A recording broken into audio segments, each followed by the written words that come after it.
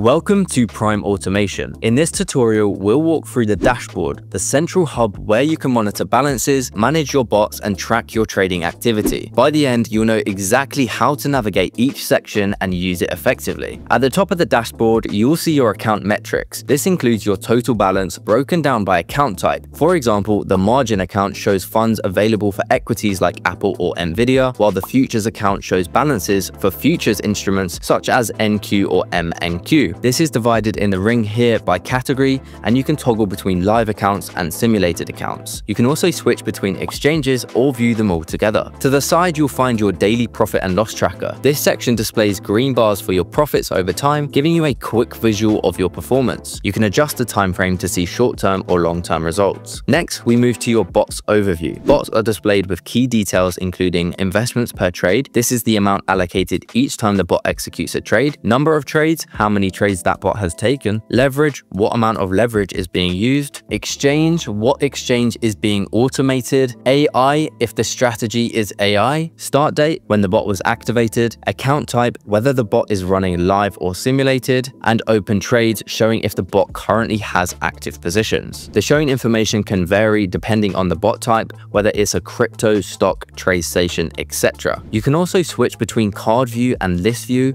Card view gives you a more visual layout of each bot, while list view organizes everything into a compact table. Now, bots can also be paused by clicking this button here. However, keep in mind, if a bot is paused while it has an open trade, that trade will not automatically close. So it's always important to check your exchange before pausing or deleting bots, which you can also do just down here to avoid leaving positions unmanaged. Clicking view and edit on a bot gives you a detailed breakdown of all the trades and the bot's performance. At the top, you'll see the bot's ROI, the average win, the win rate, total trades, and other key metrics. Closed trades are displayed like an order history, similar to what you'd see on an exchange, making it easy to track execution details. From here, you can also edit each bot. Preset bots allow you to adjust only 3 fields: the API source, the trade amount, and the subscription status, active or inactive. The trade amount inputs can vary. Some bots will have an amount per trade, whereas some bots you'll need to choose the amount per position,